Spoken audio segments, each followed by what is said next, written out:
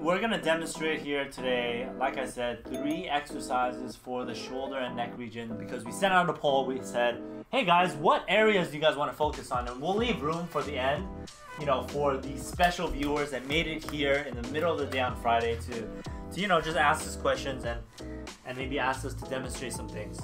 But yeah, maybe we can start with a very simple thing. So camera angle number 1, guys, we are demonstrating why I'm gonna do this first stretch. It's called the upper trapezius stretch, and it's gonna target your upper trapezius. And most of the time what we see when what's an upper trap? What is that? It is the muscle that is here. It goes from here down to here, and then it goes all the way down to here. Except the upper part is only the upper part. Right. The whole trapezius muscle is this big kite-shaped muscle on your back. It's responsible for shrugging. Yes, you know? the upper part. It's responsible for doing this, and maybe you guys can recognize or feel that sometimes when you're sitting and getting tired, your shoulders are going to be up here.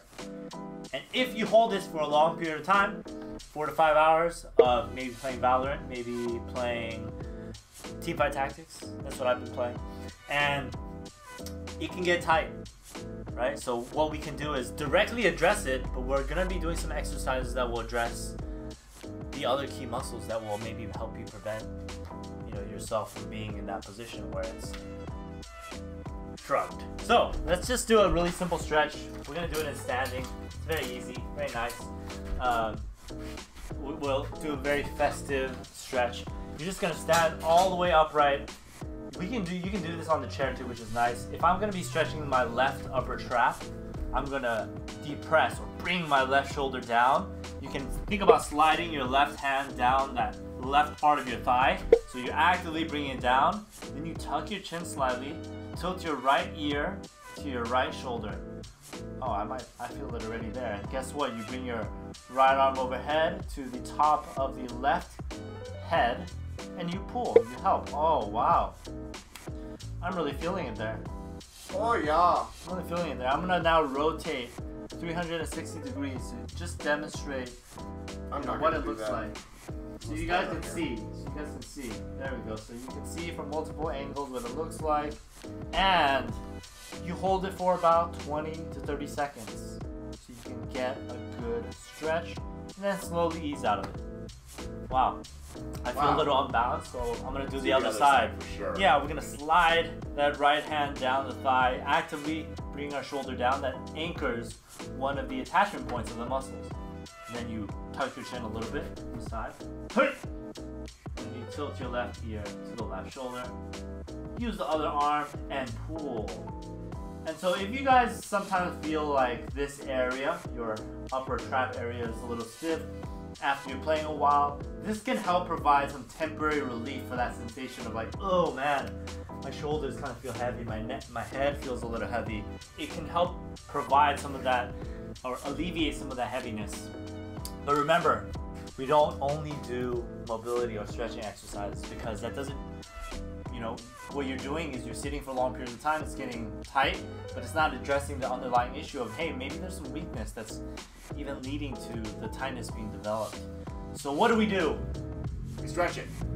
We stretch it, and then what else? And we strengthen it. We strengthen. So Elliot's gonna demonstrate a strengthening exercise now. Because we stretch the upper trap. You can do this between your games. 3 times, 20 to 30 seconds. You take it, you do it in between your Valorant games, in between your cues, maybe in between your scrim blocks. It doesn't take that long. It takes less than a minute to do both sides. Or maybe a full minute if you're doing 30 seconds on each side. And it can go a long way if you incorporate it throughout your gaming schedule to help alleviate or prevent some of that tightness.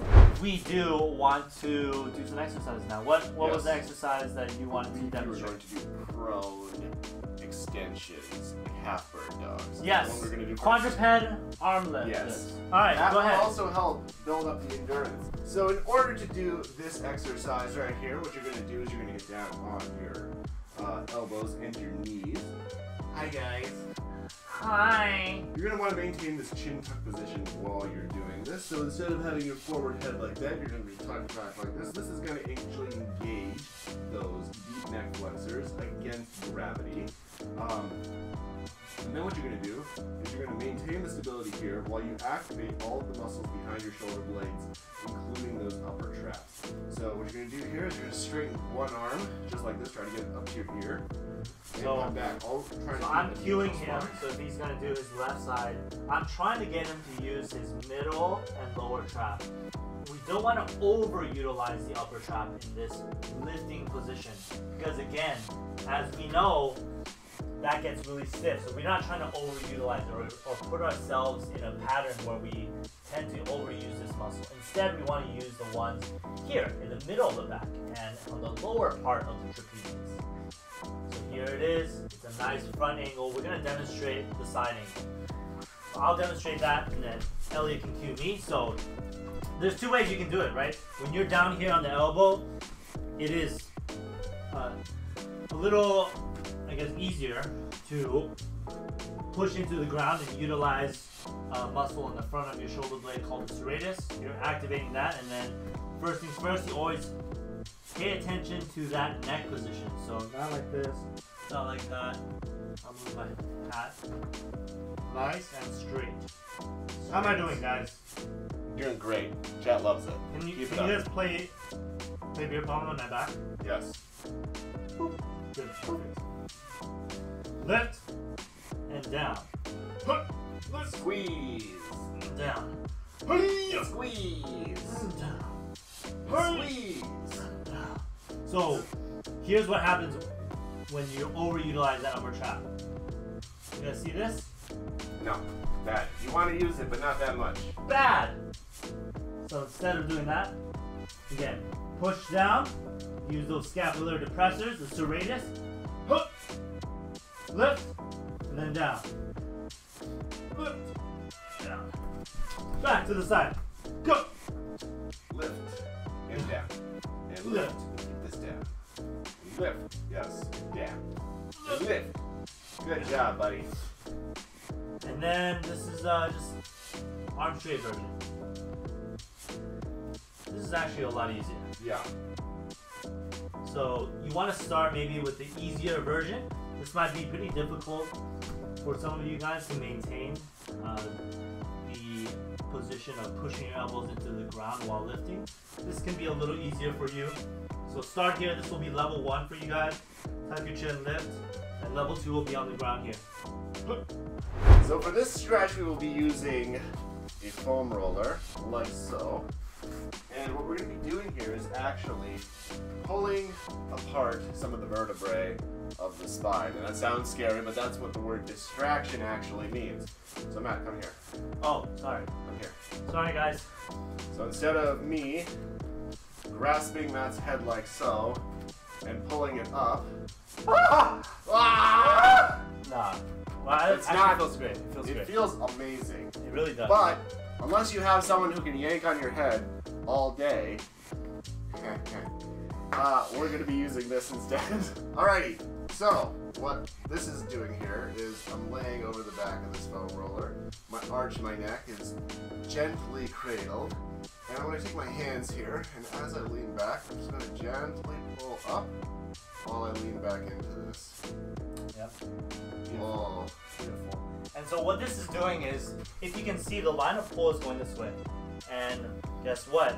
Some of those muscles that we talked about earlier in the back of his neck, they get shortened right in that forehead position.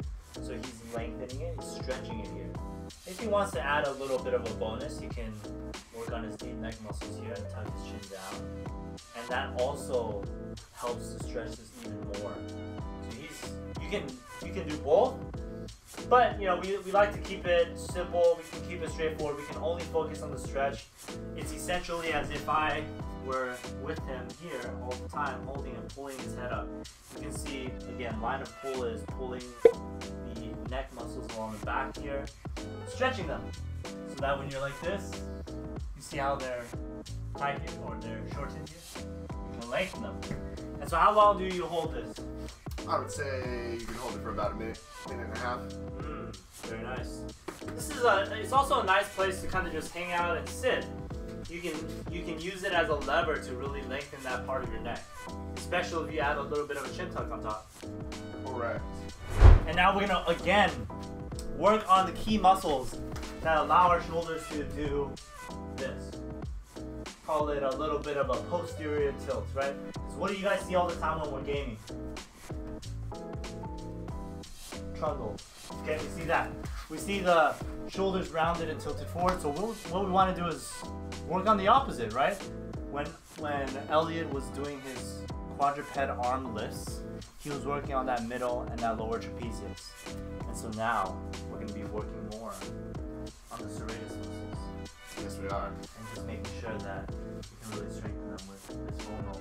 We're going to be doing that, and so we're going to demonstrate with the floor angle here. We're going to put this down. We're going to also be in that quadruped position on our knees. We're going to put the pinky side of our hand along the foam roller here, and this can actually challenge your core as well.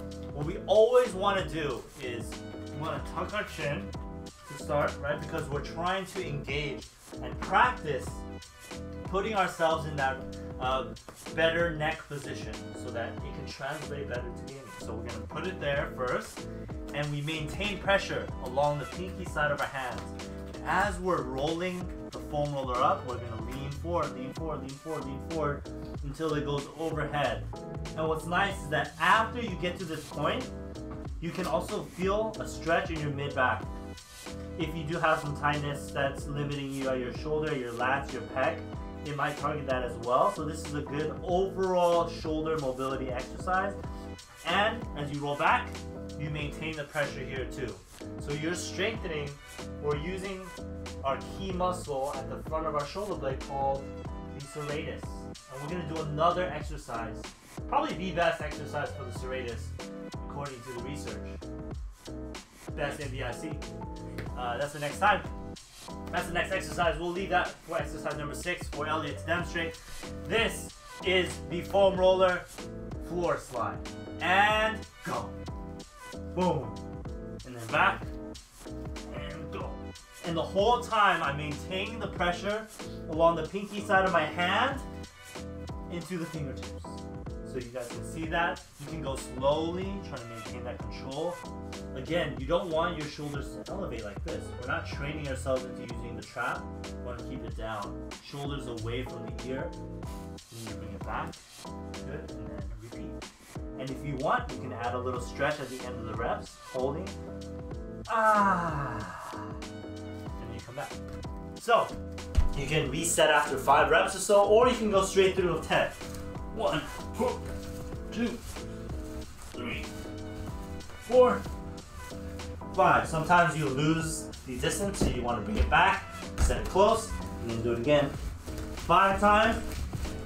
Not that fast, obviously, and then you end up in the stretch and hold it, and you feel it in your mid-back. I am going to show you guys, it's called the box Lat and Teres Stretch. You grab a stick and you hold it like this. So easier version is to make it directly perpendicular to the ground like this. Harder is if you have your elbows inside of your wrist. You guys see that? Elbows inside of the wrist, elbows below the wrist. That's easy. Hard, easy, hard, easy, hard, easy, hard. Easy, hard, easy, hard. Okay? So we'll do easy first. We put, it's a box because it makes a square, right? It makes a box. You bring your knees further away, and then you just lean down. So, and then you should feel it here. And typically, I can feel that. Yeah, typically what we notice with some of the patients or clients that we work with is that one side might be more stiff. You know, so for me, it's my right, and for someone else, it might be the left. And what we've also noticed specifically in gaming is that the side is associated with something specific to how they have their setup. What would you find in a gaming setup that would say, hey man, this side is more stiff than the other? So if the keyboard is tilted in a game like Counter-Strike or Valorant or anything, look at what my arm's doing.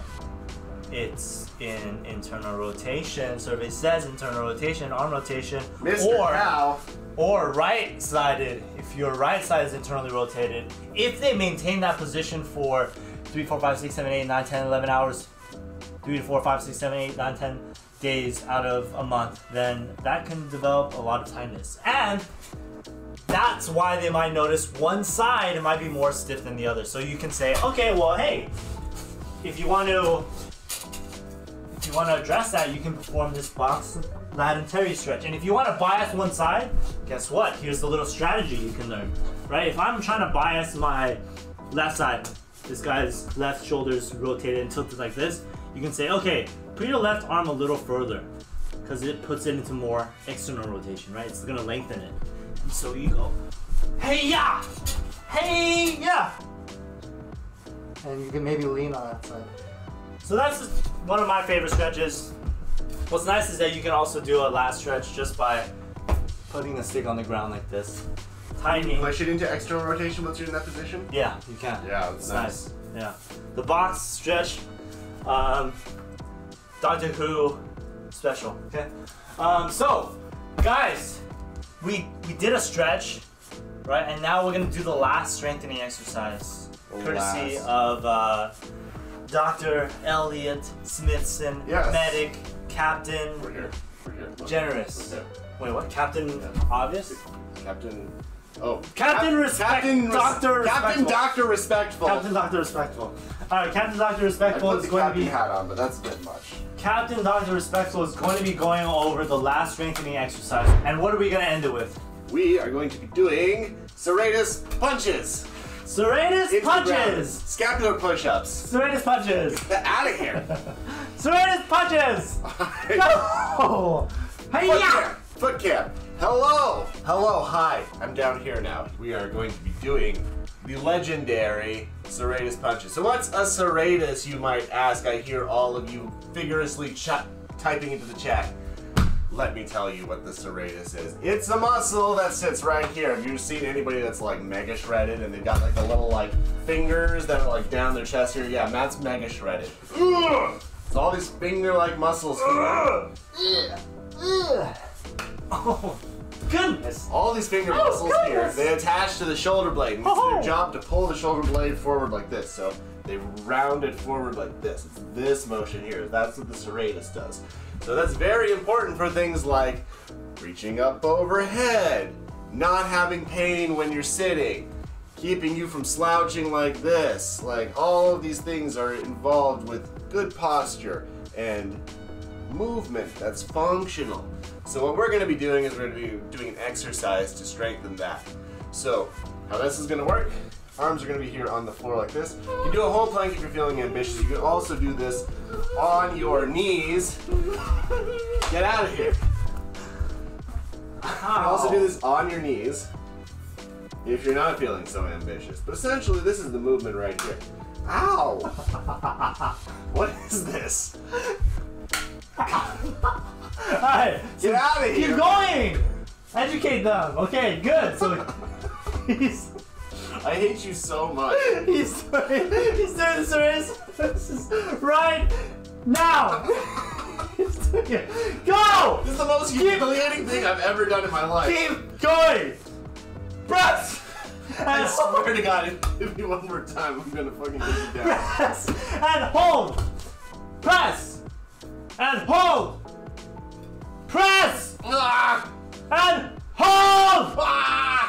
And excellent, good. So, what did we learn? I don't know. That thing hurts. Great, so we have all of those exercises, and maybe one thing I want you guys to take away is, you guys probably heard us say serratus, middle trap, lower trap, a lot of times during all these exercises. Right? Dave loves the traps. We love the traps. And maybe what you guys can think of is, those are like the core muscles of your shoulder. That's the shoulder core, okay? Shoulder core. The Army Corps does these for their shoulder core. Shoulder core is actually my #1 listened to genre on my Spotify Wrapped. That's amazing. That's very true. I listen to that all the time. It's really weird genre. I don't know why. Sounds like a lot of clicking and popping. It's weird. Okay, and so, yeah. So today we reviewed 3 stretches, 3 strengthening. The strengthening exercises you can add to your regular strengthening routine if you want to gradually work on your postural endurance. The stretching exercises you can do also just prior to maybe a shoulder day at the gym, maybe prior to your actual workout or your actual gaming session, or maybe in between or after your gaming session when you know that you've sat in a position that is maybe not optimal. You undo some of that stress by doing upper trap, box Teres stretch, and the neck distraction. Okay, so please tag us on Twitter with something that you learned that you felt was beneficial. Share it with your community, share it with anyone. It always helps us so that we can help the community a little more, learn how you can play more and hurt less. So yes, indeed. Tell your friends. We'll be back next Friday. We'll be back. And that's it.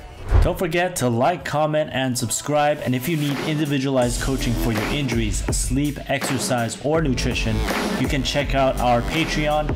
And of course, you can catch us live on YouTube or Twitch. Play more, hurt less.